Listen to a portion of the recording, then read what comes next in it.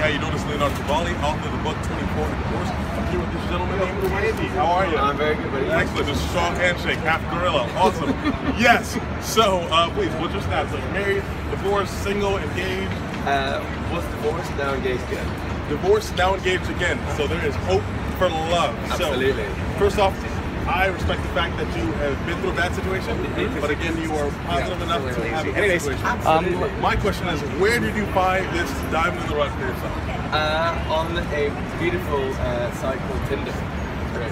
Did you just say that you found your girl? He found his girl on Tinder. On Tinder. Awesome. That is, I mean, you are the only person I think I've ever met in my life. Best swipe I ever made. Either swiping right, swiping right, swiping right. Oh, I found one. Yeah. That is amazing. So, what do you think was different about her than all the other ladies on Tinder? That's crazy. I think number one, like, she actually had a bio, and I kind of like, you know, I said body? A bio. Oh, bio. That's good. As in, that's like, good. She Look for the bio. That's to write a few bits, you know. I kind of liked it, you know, and we just seem to have a lot in common. So, you know, we matched. I messaged her, and then it just kind of went from there. So. And now you are gay. Do you see that, people? Tinder actually works. Okay. For all those who are haters, say it's just a hookup site. It's not true. You can actually find love in a hopeless place, like Rihanna said, and I think it's called Tinder. Swipe right. Okay. So, with all that you've been through, again, being divorced, unfortunately, I was divorced as well, if you couldn't tell. Sorry, yeah. Shameless kind of gave it away. But, what, I guess, lesson or, you know, what lesson of love did we give to the people?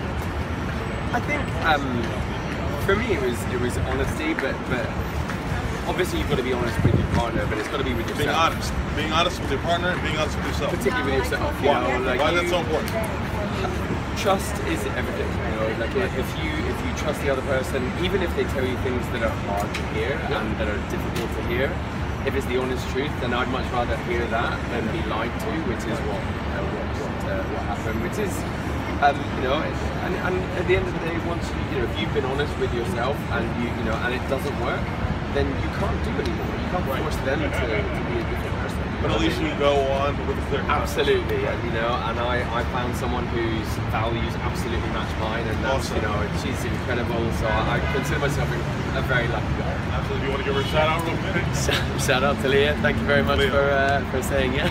Absolutely. For swiping right on this gentleman. Yeah. So with that being said, one last question. Who has the best coffee in the world? I would probably say... Well, it's actually a mango iced tea. I think it's a great mango iced tea, but I'm told that Starbucks is actually pretty good. Starbucks, absolutely. I'm cheers to that, man. Yeah, cheers.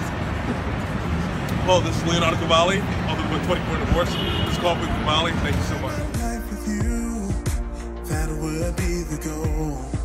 I love you when you're young.